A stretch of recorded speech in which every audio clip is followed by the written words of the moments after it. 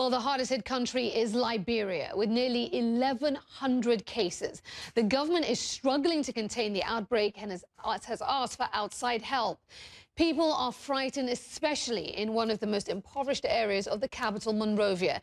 Nima Elbagir joins me now by phone. She is there in the Liberian capital. Nima, you actually made it into the West Point Township. This is an area under quarantine. You made it in there. Tell us about the situation. How bad is it? We did, Aisha, and the heartbreaking thing is that people seem almost as afraid of dying of hunger as they are of Ebola. This township is completely on lockdown, and for a community that is utterly reliant on the ability of people to go out to earn their living, you can imagine the kind of pressures that both the authorities implementing the quarantine and the families within West Point themselves are struggling with. There are about 70,000 people in there, Aisha, and for most of them, they can't get food in and they can't get out to buy it. Most of those we spoke to told us that their food supplies are running very, very low, and they don't know what they're going to do when they do finally run out. Aisha. Nima, I've got to ask you, I mean, the reason, as we understand it, the Liberian government made this decision to quarantine West Point is because of that looting incident that happened some days ago, the looting of a holding center for Ebola patients. Some of them moved back into the West Point area. That was a concern that it would become some kind of hot spot for the disease. Have there been any new cases of Ebola detected in West Point since this quarantine was imposed? There have. That center that you're referring to, it has now reopened. It reopened yesterday, and already 3 new cases were admitted. 1 has now been transferred to a hospital for treatment. The other 2 were there when we visited, Aisha. One of the ladies was actually attempting to escape the treatment center. For most of the people who come in saying that they think they're suffering from Ebola, their hope is that they'll get treatment. When they deal with the reality that there is no real treatment at hand, then a lot of them decide, well, it's better to die at home than alone here locked up. The police were able to bring that patient back in, but for her who was brought back in, there are a lot of other patients who decide that they're just not going to go in and commit themselves. The World Health Organization is deeply concerned, Aisha, that there might be a huge caseload of patients, of suspected Ebola suspects out there who are just not making themselves known to authorities, Aisha. Nima, you just hit on something very important, that people go to these centers looking for help, looking for treatment. When that doesn't arrive, when that isn't provided, they leave. The Liberian government has been very clear in saying that they need more international help to deal with that situation. I mean, help us understand, why is that not happening? I mean, what are people saying to you on the ground? Doctors Without Borders actually began ringing the alarm bells back in April, Aisha, and there was a bit of an undignified spat between them and the World Health Organization over social media, over whether that was just calling it too soon, whether that might inspire panic. But as we've seen, as the situation has unfolded, that actually perhaps it might have been better if those alarm bells had been heeded much early on. There is an issue with scaling up the response. There is a huge issue with the fact that so many aviation companies have come under pressure from their countries of origin to stop flights in, so that's impacting flying aid workers in and flying them back out again. They need everything you can imagine. They need food. They need plastic gloves. When we were at that center in West Point today, Aisha, they were washing their protective gowns. They were washing them in bleach, hanging them out on the line, and then putting them back on. They need everything you can think of, and the Liberian government has made so many calls for help. The hope is that those calls might finally be heeded, Aisha. Well, the hardest hit country is Liberia, with nearly 1,100 cases. The government is struggling to contain the outbreak and has asked for outside help.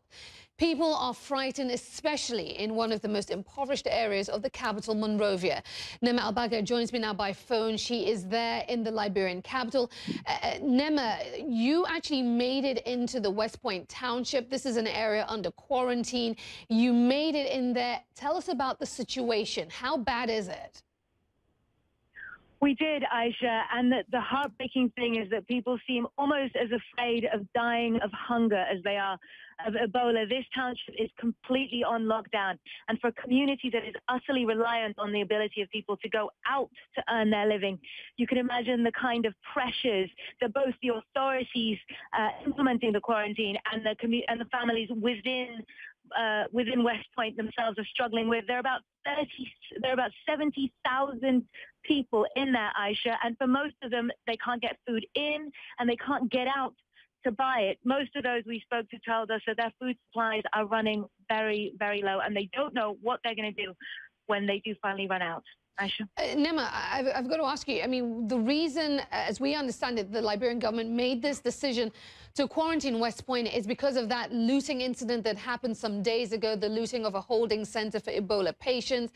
Some of them moved back into the West Point area. That was a concern that it would become some kind of hot spot for the disease. Have there been any new cases of Ebola detected in West Point since this quarantine was imposed? There have. That center that you're referring to, it has now reopened. It reopened yesterday, and already 3 new cases were admitted. 1 has now been transferred to a hospital for treatment. The other 2 were there when we visited, Aisha. One of the ladies was actually attempting to escape the treatment center.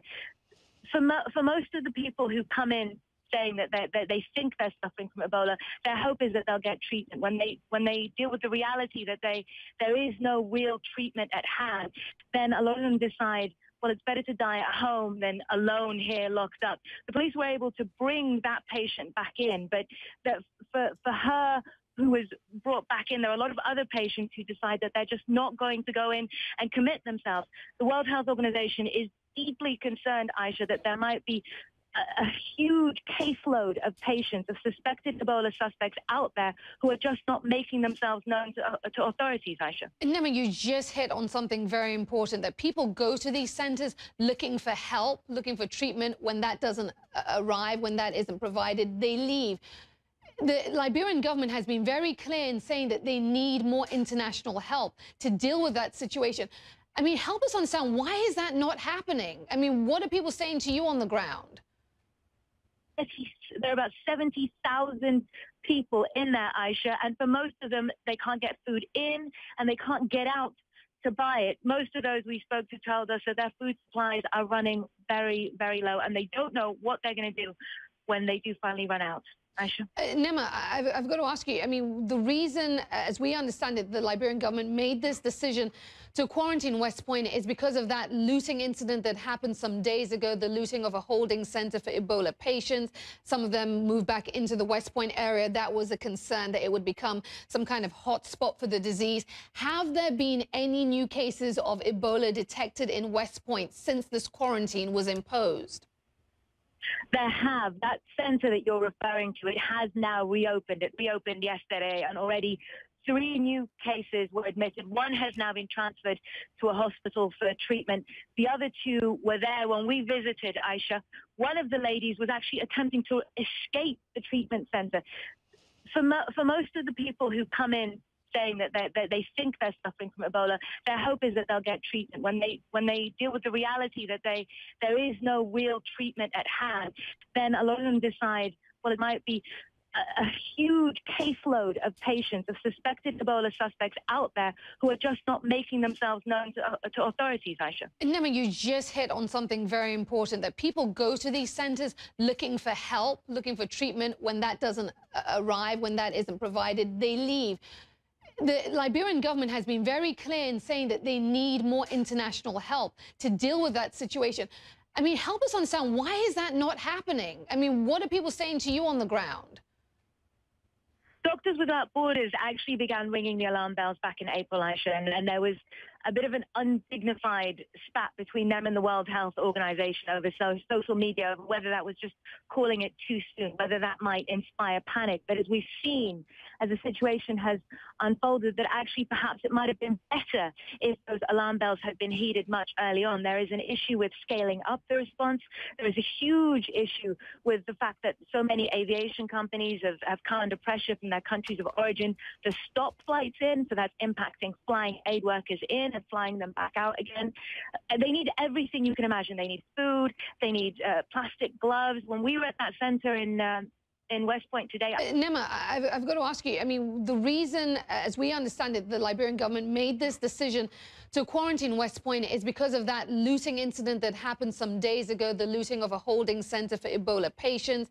Some of them moved back into the West Point area. That was a concern that it would become some kind of hot spot for the disease. Have there been any new cases of Ebola detected in West Point since this quarantine was imposed? There have. That center that you're referring to, it has now reopened. It reopened yesterday, and already 3 new cases were admitted. 1 has now been transferred to a hospital for treatment. The other 2 were there when we visited, Aisha. One of the ladies was actually attempting to escape the treatment center.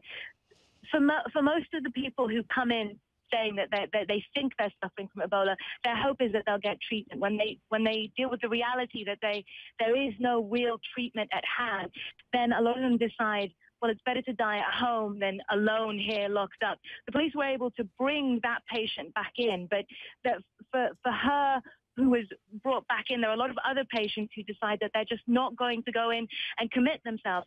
The World Health Organization is deeply concerned, Aisha, that them. Well, the hardest hit country is Liberia, with nearly 1,100 cases.